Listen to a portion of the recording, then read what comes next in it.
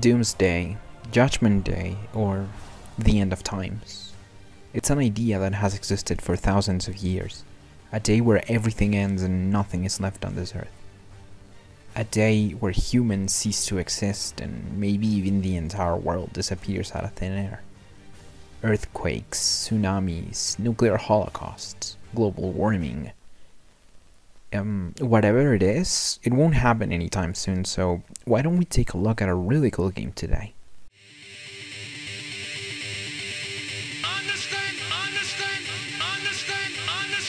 That's right, friends, I'm Sunset, and today we're talking about the sequel to Jet Set Radio Future, released the 22nd of February of 2002 for the Microsoft Xbox.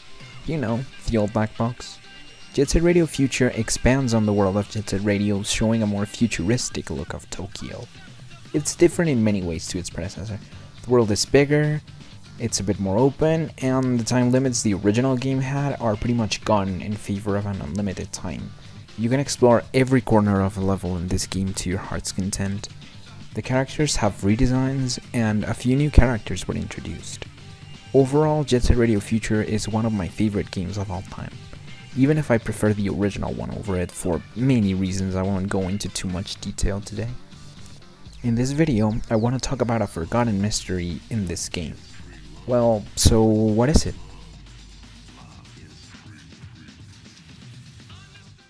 One of my favorite levels in this game is Kibogaoka Hill. This place is huge. A stroll through the rooftops leads into grinding on the power lines, passing through a silo full of missiles, then moving on to another residential zone where you finally lead into a set of power pylons by a dam. And on the other side you have a little residential area with a plaza that has a clock in it. A cool setting in an already gorgeous looking game. But what's up with this level? The mystery we are taking a look at today involves this clock you can see in the plaza. When you enter the level or select a character in a save point, this clock resets its time to 1758. If you move fast enough through the level to reach the plaza before the clock hits 18, you can see a cool animation where it opens up, it rotates a few times, and then it closes up again. Never to do this animation again, unless you exit the level and get in again. This little clock was labeled the Doomsday Clock by someone in the early 2000s after the game was released. This isn't the only clock in Jet Set Radio Future, by the way. There is another one at Rokakudai Heights. However, this one doesn't do any animation. It doesn't matter how long you leave the game running, this clock just never ever moves. So why the name Doomsday Clock? Well, I'm not quite sure. Nobody really is online as far as I know. A common theory is the name comes from all the missiles and shit around the level, or someone relating the name Daruma that can be read on the clock to Doomsday. But what is Daruma? Well, Darumas are these little balls that look like a dude with a mustache on a luchador suit. They represent good things like saving money, having good health, and other things like that. Their appearance is based on Bodhidharma, the first teacher of Zen Buddhism. They are mostly made as toys, but they are also bought as Lucky Charms, and some people burn them at the end of the year in a huge ceremony thanking them for their use. It's pretty cute. So, sometime in the early 2000s, some illiterate fuck thought Dharma had something to do with the end of the world or some shit, despite Buddhism having none of that stuff as far as I'm aware of, and linked that to this clock both at Rokakudai and at Kibogaoka Hill. Let's put this mystery to rest right now, actually. My first stop to put this mystery to rest was the Jet Set Radio Future speedrunning Discord server. Try saying that shit 3 times in a row. Where I politely asked the guys there what they knew about the clock. I heard what I already explained. How the clock is a cool model that plays a little animation if you get to it within 2 minutes of getting into the level. Or how there is another clock at Rokakudai and some dude left the game running there for an ungodly amount of time, until nothing happened. But there was also an explanation of how the in-game time works, which is really cool, and I will read that right now. Kibo clock address discovered. Kibo is the name the guys at the speedrunning server use for Kibogaoka Hill, because, you know, writing Kibogaoka Hill every time they're gonna refer to the level is kind of stupid. Anyway, he shows an image, right? So the image, the clock reads 12:34:56.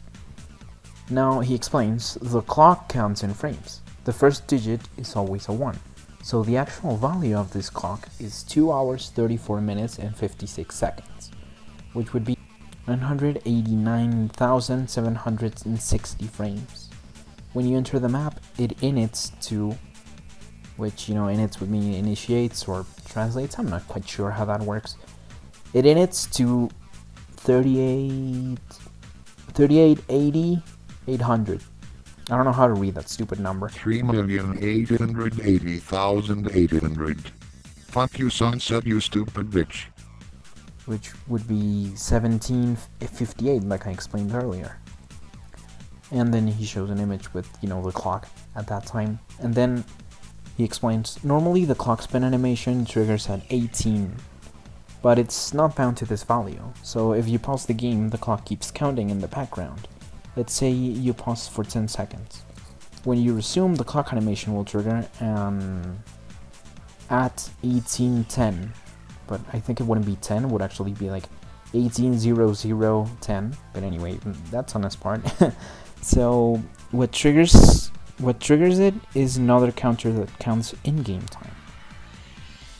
How long you have been in a level and playing. The same address also holds the time at Rokakudai Heights clock.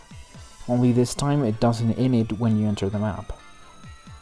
Apart from the Shibuya platform score address, which is, a little platform, it's like this little billboard that shows the score that you have currently at the level. I'm not quite sure.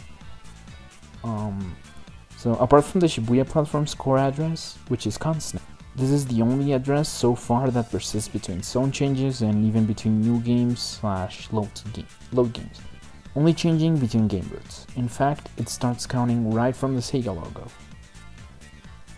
Next up, I hit the internet dumpster, also known as Twitter, where I asked the man, the legend, the funky uncle himself, Hideki Naganuma, if he knew anything about the clock.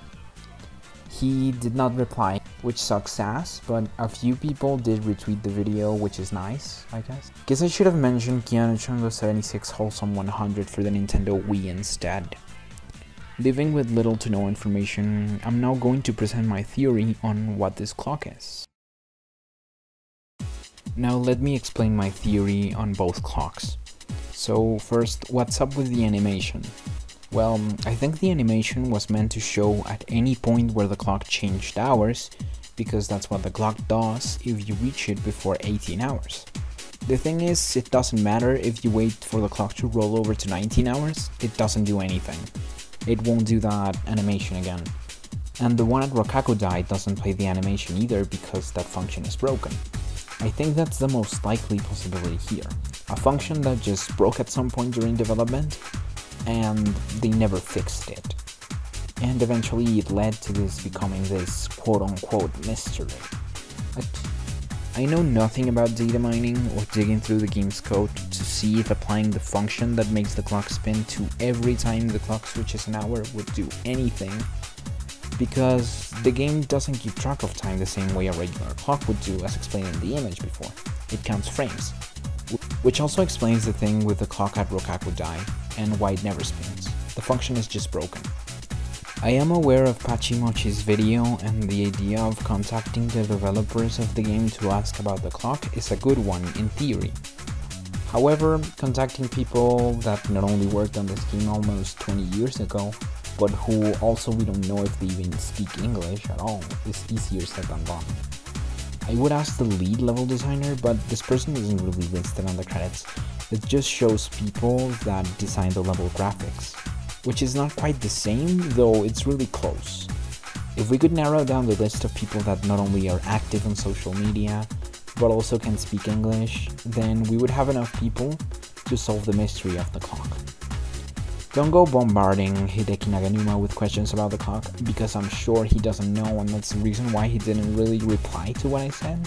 He came to my mind because he's the only person I can think of that fits all the criteria I said a bit ago. People that are active in social media, worked on the game, and speak English. Well, with that said, is there really anything else to this clock other than that? It all seems like a little Easter egg, and that's all it could possibly be. However, this little journey around the internet got me thinking about how much I love the series and about how many things these games have that make them so special and make me hold them dearly near my heart. Perhaps in the end this mystery is the friends we made along the way or some shit. But well, that will wrap up the video. Researching this mystery was a bit tough at times because of the lack of information about it online. Like, I could only find places like Amino or some posts on Reddit or an old forum about it, but that was pretty much it. I hope this video can shed some light on this mystery and actually kind of solve it. If anything does happen in the future involving this mystery being solved, you guys would be notified about it if you subscribe, so please consider subscribing. This is not the last time I will be talking about Jet Set Radio Future, by the way.